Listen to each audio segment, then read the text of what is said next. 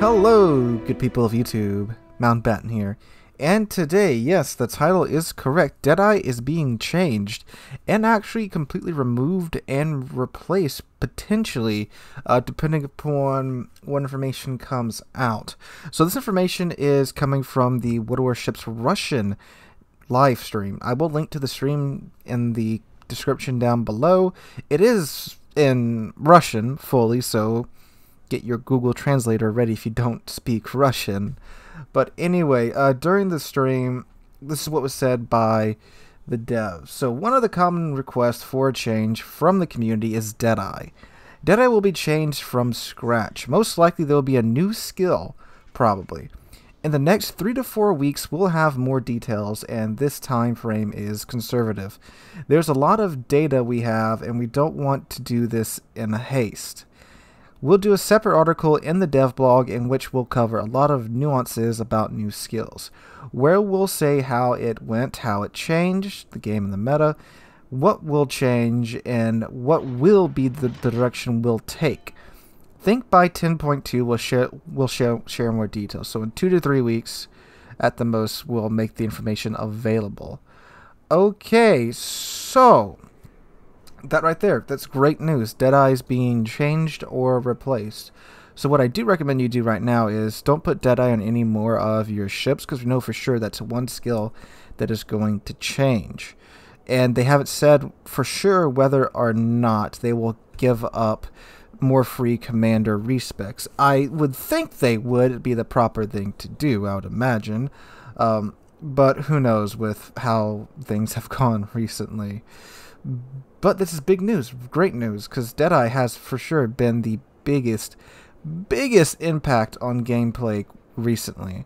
And there are other skills that could potentially need tuning too. It's just that right now DeadEye is so dominant that you get matches like what you're watching right now that are very one-sided. Ships sit in the back for very long periods of time. It really only matters now who's got the better aim on your team and the battleships, and whose battleships are willing to get close. But yeah, it's basically just a camp fest if you haven't played the game recently.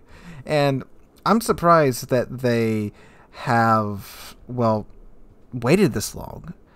If you guys go back to when the rework came out, I said, well, we'll probably see quite a few fixes here within the first month. It's been almost over a month now, and still nothing. This is the first bit of news we've gotten from the devs, and it's from the Russian server, which, I mean, I understand, you know, Wargaming is a Russian company, but, well, Warships is based in Russia, Wargaming itself is in Belarus, but, I mean, it's not all that different.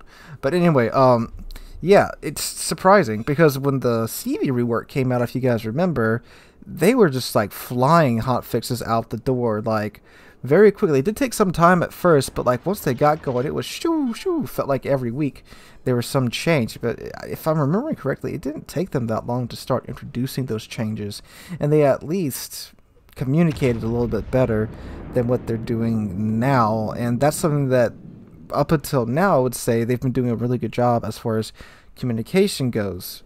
Nothing's been said on the European or the American live stream about this yet. We'll see how this week goes, and they may or they may not, and if they do, of course, I'll bring you guys the information here if you miss it on the live stream. But yeah, an entirely new skill. Now, I don't think it's going to be something completely different. If I had to guess, it would probably still be some type of skill that has to do with sniping. And like I said before, I thought they were just going to nerf it down to like 5%, and it was going to end up at 5%, because 5% boost your dispersion. It's a good enough boost to where if you have a sniping battleship like a Yami, a Thunderer, Shikishima, or a Slava, it gives you enough of a boost for you to take the skill. But it's also not going to give ships like the GK enough of a boost to be a viable sniper. And if any one skill can turn the GK into a viable sniper, that's an issue. And that's exactly what DeadEye does right now. And I guess I really shouldn't be surprised that they're completely changing the skill or replacing with a new skill, because even if you go look through just my videos, the amount of people saying that they're not playing anymore, that they're taking a break, that they're just leaving the game until DeadEye gets fixed, or they're just leaving the game period now because of the commander rework and because of DeadEye, and you count all those comments up, the unique ones, it's in the hundreds at least. At least I would say, because I try to read all the comments, and that's been one of the most frequently commented comments on videos talking about the rework, and I can't blame people. It's not a very enjoyable meta right now, at high tier at least, and like I've said before, around tier 6, tier 7, it's actually the sweet spot right now because DeadEye isn't as prevalent, because battleships still have trash concealment at those tiers, so those tiers are actually doing pretty good. And that may of course have influenced wargaming to completely change the skill, because that many people leaving in a game that still has a pretty healthy population, but doesn't have anywhere near the population of games like, of course, Call of Duty and stuff, where they can afford to lose a couple hundred people over the course of a month and still be perfectly fine, not even notice a dip in their population numbers. But yeah, I mean, it's a good thing that's happening, but it's bad that it took this level of disgust and burnout from the community to make it happen.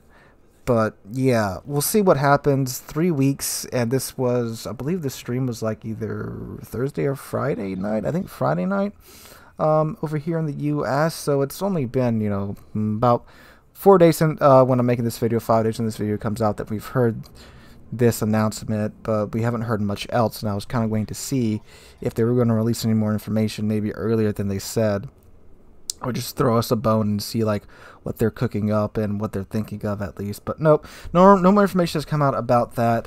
But something else that happened today, quite earlier today on Monday, is, and it does have to do with this, is apparently Flamu has been kicked from the CC program, which that caught me off guard. Flamu, if you don't know, which I doubt many of you don't know, was the biggest Warships content creator that was a member of the CC program, and he got kicked because of some tweets and because of, according to Wargaming, via a post that Hoppa put on the forums, stat shaming and toxic behavior, which, okay, I can see that, because if you remember back when we talked about the anti-CV divs being banned for EULA violations, that really had more to do with toxic behavior of those streaming it, which, you know, again, I didn't really, you know, it's their stream, they can behave however they want, but those guys are also super testers, and super testers are held to a much higher standard because you are representing wargaming at that point, and that's really what went down with that.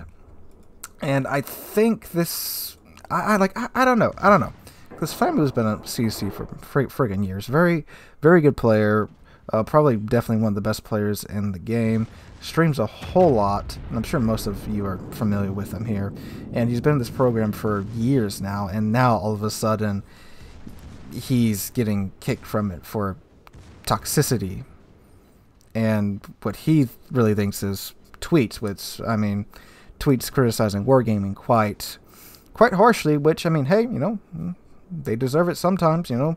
You gotta let them know what you think, you gotta give them feedback on their changes, and, you know, Flamu doesn't deliver the softest blows, but more often than not, they're pretty correct.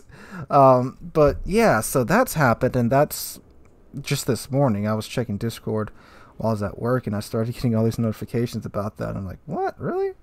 That's many comparisons have been made to the Sir Fox incident over, or Sir Foch, however you say his name, over at World of Tanks, when he got straight up copyright banned from posting World of Tanks content on his channel because of his toxicity. And yeah, this is still developing. We don't know if it's like going to be a couple of weeks of a ban, or if he's just not banned but kicking, or if he's just kicked out of the program for good. It seems like he's kicked out of the program for good.